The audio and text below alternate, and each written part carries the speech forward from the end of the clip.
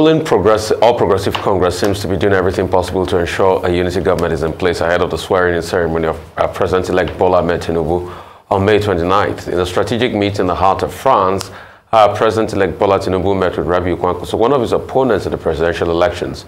Kwankwaso, run on the platform of the New Nigeria People's Party, placed fourth in the election, winning only Kano State, a stronghold of the ruling All Progressive Congress. Both men met for hours in Paris. The meeting was reportedly brokered by Kwankwaso's ally, Abdulmumin Jibrin, who was formerly in Tinubu's camp. Tinubu reportedly spoke about the need to work together and plan the government of national unity. They have both agreed to hold subsequent meetings. So joining us now to discuss on the ruling party's quest for a government of national unity ahead of May 29th inauguration is Prince Mustapha Audu of the All Progressive Congress, Chieftain. Great to see you again, and how's it going and gearing up? Let's quickly talk about this meeting of national unity. I mean, what's your take on it? Is it the same political interest alignment, and what is in it for me politics?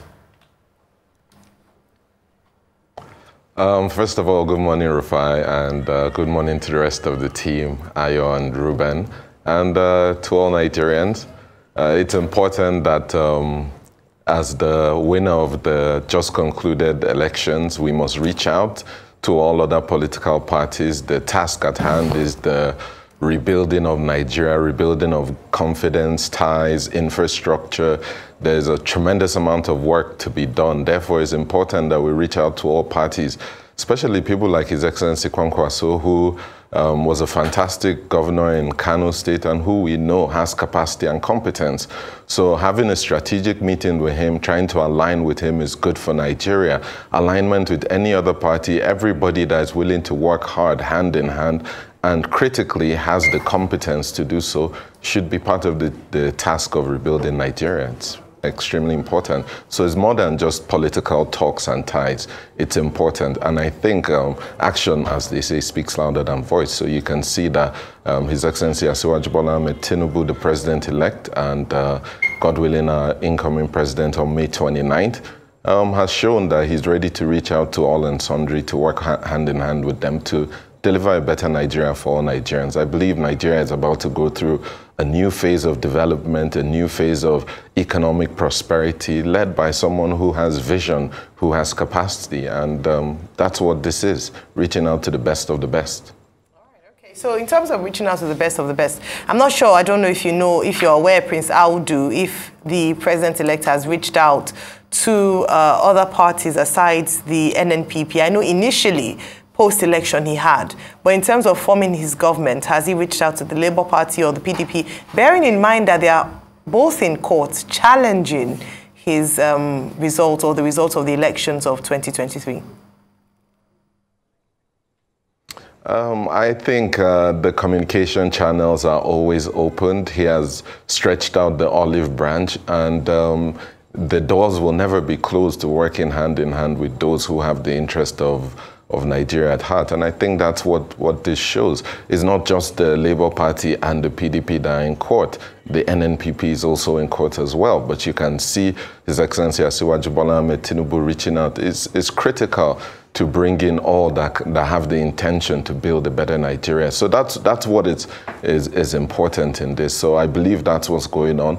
I believe if Peter Obi or Atiku wanted to form a government of unity, there are a lot of Nigerians in the Labour Party and of the PDP extraction that have competence, and we're open to working hand in hand with them to build a better Nigeria. There's nothing wrong with that. And as you can see, the legacy of His Excellency Asiwaju Bola Ahmed Tinubu has been to always pick people who have competence, who have capacity, who have the ability to deliver. So that's very important. So even if we're going to work with Labour Party and PDP, it's those of them who have competence and capacity to build the renewed hope agenda for Nigerians to bring about economic prosperity. Because honestly, as Nigerians, we deserve a break. We deserve good leadership. We deserve quality education, quality healthcare. We deserve so much, and I believe that the time is right now. And the people that need to do the job will be selected from all around, everywhere. Okay, Prince Audu, two quick things. The first is, your party at the moment is grappling with party loyalty, individual ambition, legislative independence, in terms of, the attempt to appoint or anoint or vote for, leadership positions in the National Assembly. Where do you stand in that spectrum? And then sometime last year, you and your wife were expelled or suspended from the Progressive Youth Movement, which is a youth wing, a wing, within the APC. Have you been able to reconcile with the other members of that group who accused you and Madam of misconduct? Just those two things. First of all, the suspension was a purported suspension by, unfortunately, other young people who have nefarious intents and are not interested in the progress of Nigeria and the progress of our party. So there's no such thing. Those people are not actually members of the group.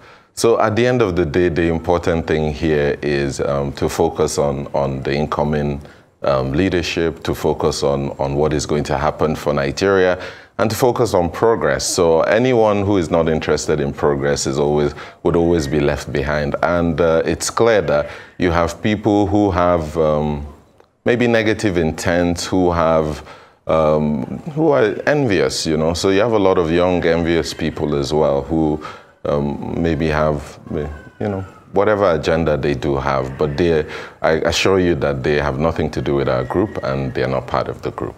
Yes. And please, what was the first question again, if you can run that by me? Yes, about the leadership. The legislative. At the end of the day, the party has a right to take a decision. The party has a right to look at a direction that it wants to go. And individuals, too, also have the right to contest.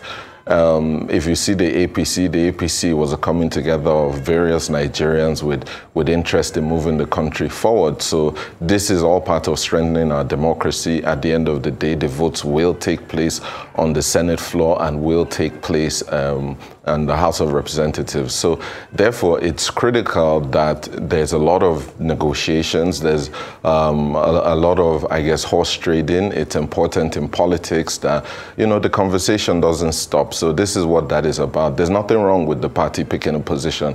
There's nothing wrong with the leadership saying they want a set of people. But there's also absolutely nothing wrong with people wanting to contest and express their ambition. After all, the only way that we have our candidates who have all won and yet are about to be sworn in is because they express their intention and ambition and desire to run against others, and they won. So competition also is good. It brings out the best in people. Therefore, I also encourage it. I think we encourage it in the party.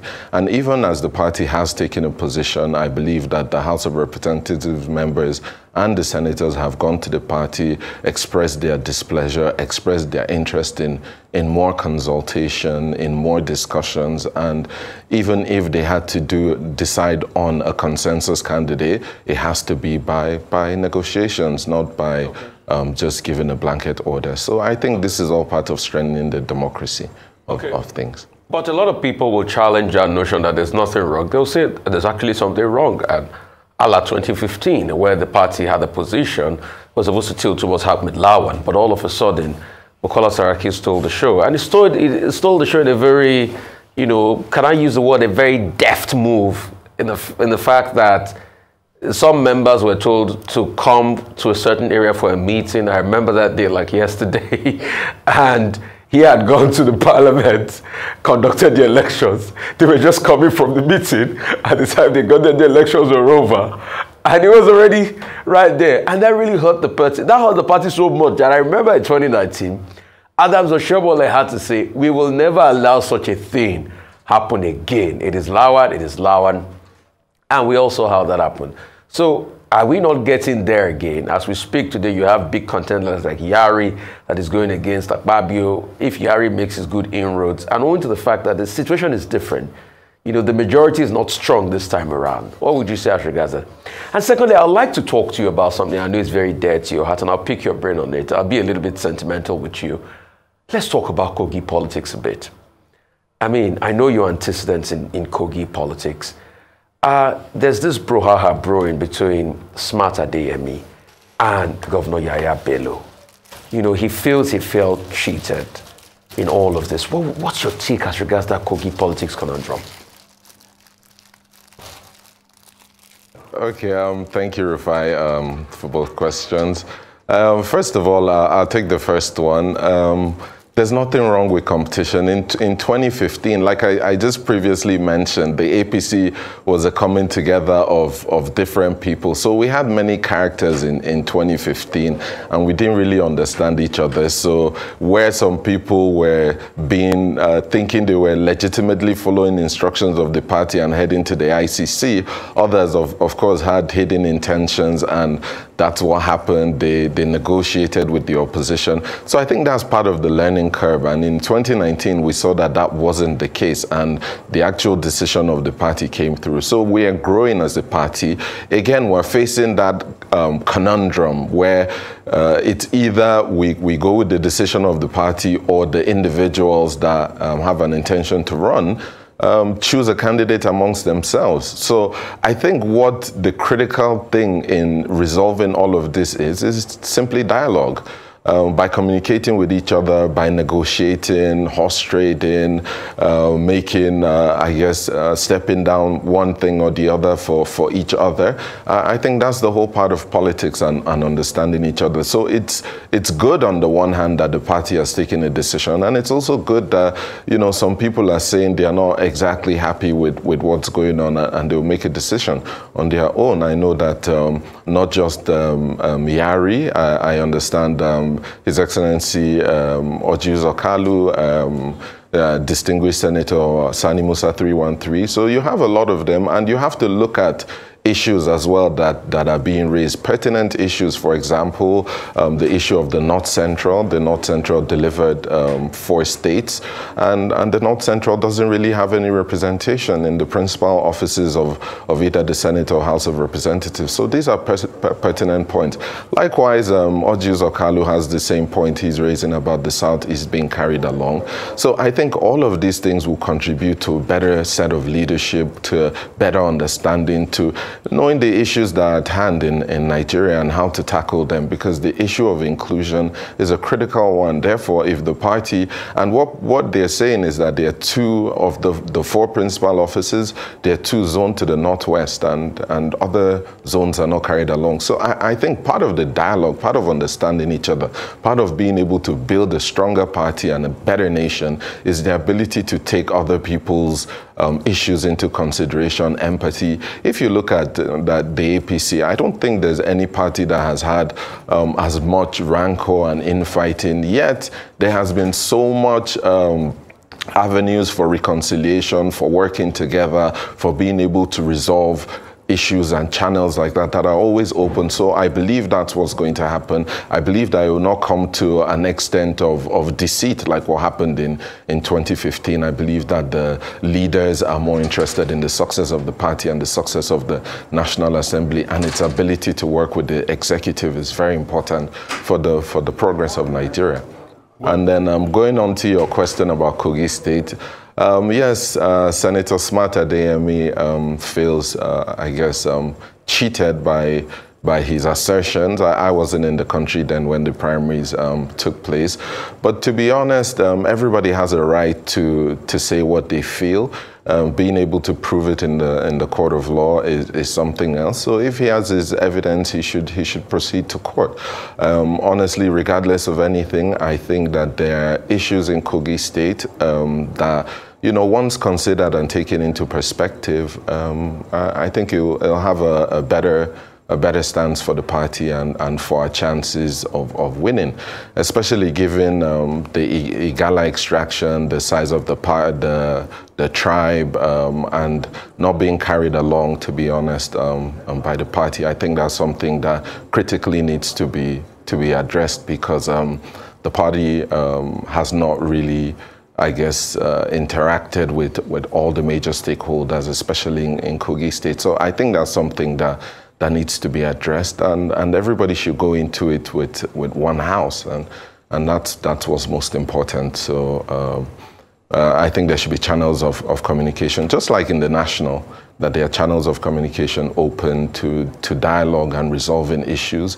The same channels of communication should be opened in Kogi State, and I know His Excellency Bello has the, I guess, best interest of the party at heart and wants the party to win. So in order to achieve this, you must carry all stakeholders along. You must make sure that the concerns of the critical stakeholders are addressed sensibly, so that you don't have the lingering issues that we're having going to an all-important election where you're looking for his replacement, and we're looking to improve on everything in life. You're always looking to improve. So the APC is also looking to improve on its record as well. So finding the right set of people to run things is extremely critical. So, and that can only be done through dialogue, identifying critical stakeholders, being able to bring people of competence together. So there's a little bit of work to be done, but I believe that he'll do it. He has always done it. He has delivered several times, and he delivered during the presidential election. So it's clear that he has the ability to deliver elections. So being able to work with other parties should be at the critical aspect of things. It should be at the back burner as well. Especially, I think, for those from Kogi East who feel a bit neglected and as the population. Kogi West also don't feel as if they've had any leadership opportunities since the creation of the state. So I think there are things that need to be addressed. We're a tripod, so it's not good that just two legs of the tripod are standing, you know. So all of these things, and they can only be done through negotiations, planning for the future.